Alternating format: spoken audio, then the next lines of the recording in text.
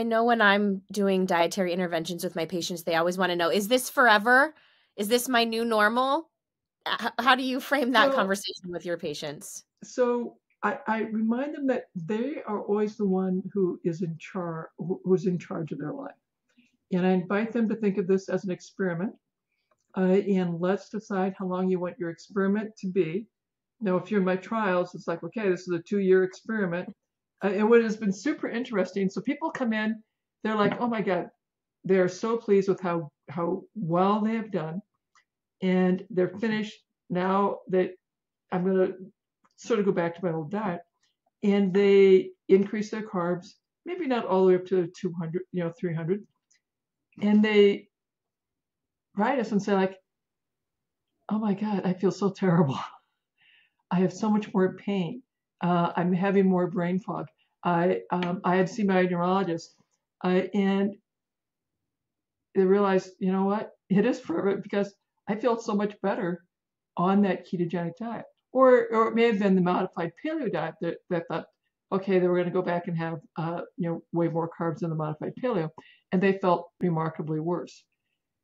What we've seen consistently in every one of my dietary intervention studies, whether I'm doing a modified paleo, a ketogenic, or the low-fat diet, is people do the intervention, and then decide, okay, it's done. I can go back to my previous diet. They go back, and then they send us an email like, well, my symptoms are really much worse when I leave the dietary plan, so I've gone back to it. The modern westernized diet is very inflammatory, very destructive. It's bad for us on so many levels. So there are many diets that are helpful. However, I think the research would suggest for cognitive decline and brain fog, a ketogenic diet, because the ketone bodies are an alternative fuel to glucose for the brain.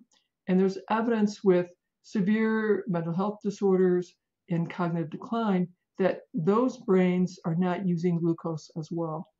But we can still use ketones really well. And the ketones wake up our brains, improve our moods, reduce anxiety, and reduce brain fog. So for those people, I really want them to experience what a ketogenic diet can do for them. And then I tell them, we can decide how long you want to try this. I want you to do at least 6 months. And then you could go off if you want and see how you feel.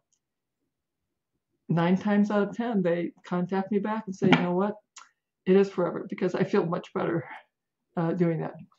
The results speak for themselves. Yeah. Although I should make another observation that there are some individuals, and we see this in pediatrics, seizure disorders, they put kids on a ketogenic diet, and usually after a year, they can liberalize the carbs for those children, and they continue to not have seizures. Or if they have seizures, they're much more mild. So I think it is possible that we may find in adults that some adults, after some time period of being a ketogenic eater, is it a year, 2 years, 3 years, that they could go back to a more paleo diet of perhaps 80 grams and still have good control of their symptoms. We don't really have the answer for that for adults yet, but for children, 6 months to a year, some of those kids can maintain good control of their seizures on a more moderate, not a standard American diet, but probably a more moderate paleo level carbohydrate eating. So really the only way we would know is to experiment, right? Mm-hmm. Is to liberalize our carbohydrate intake a little bit, see what happens. And see what happens. I want people to go preferably a year, ideally 2. And so we tell our patients, yes, you can liberalize your carbs and see how you feel. And if you feel worse, go back on your diet. And so people are finishing our study. They're have done their 2 years. They're liberalizing their diets. And what we hear back is, you know what? I felt much better on the study diet, so I'm going back to it. Right. I think we have a good grasp on the macronutrients that we're looking for. Are there some micronutrients that we need to be aware of for neuroprotection too? Yeah, so omega-3 fats, a vital nutrient. We know all the B vitamins are super important, and B vitamins are water soluble.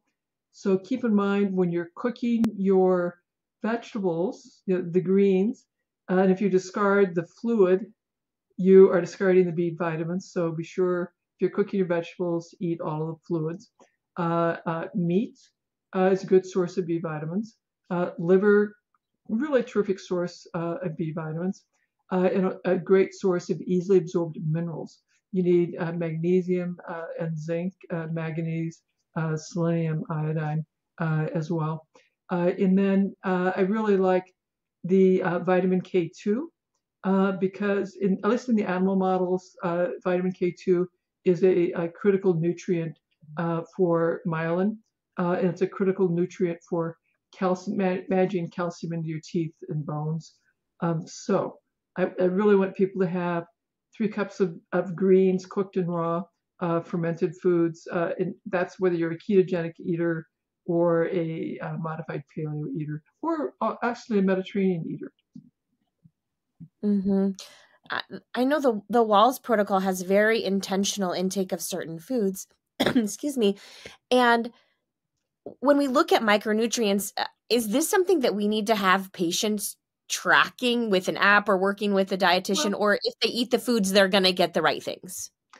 I think it's ideally if you eat these radical things known as non-starchy vegetables and berries. If you're a vegetarian, you need to work with a nutrition professional. Be sure you know how to have balanced protein intake. That will go a long way. If you're interested, you want to track your micronutrients, I think that would be fine. Mostly, I want to be sure that people have enough of their omega-3 fats, so wild fish, grass-finished meats. If you're vegetarian, you have to lengthen the vegetarian sources of omega-3s, and so you can only convert about 5% of the vegetarian omega-3s to the long-form DHA, EPA omega-3s that we use in our brain. So that means you need 20 times as many vegetarian omega-3s as animal-based omega-3s. So either DHA from algae or fish oil. It can be very, very, very helpful. And as we're looking at all these specific nutrients, the conversation about anti-nutrients always comes in, and lectins come into the conversation. Yeah. So let's talk about the anti-nutrients. Lectins and oxalates. People are like, oh my God, you eat all those greens. They're filled with oxalates. They're terrible for you. You can have low oxalate greens, things like parsley, kale, collards. And there are high oxalate greens like spinach, Swiss chard, beet greens. Those will be higher in oxalates. For the vast majority of individuals, as long as you're having a rotated source of your greens, you'll be fine. Keep in mind, we evolved from primates. We separated from other primates 6 million years ago. For millions of years, we've been eating greens. We co-evolved with the enzymes to detoxify the toxic compounds on plants, and there are plenty, I will certainly agree. Those enzymes that detoxify them reduce our inflammation, improve our ability to detoxify, and help us run the chemistry of life more efficiently. There are societies that are carnivore only, eat only animal products. And yes, and there is the carnivore movement. If you have a high-fat diet with the carnivore movement, you'll be in a ketogenic diet. There are some risks with the carnivore diet, accelerated aging, higher risk of cancer, because it's a pro-growth state. So the carnivore diet is not without its downside.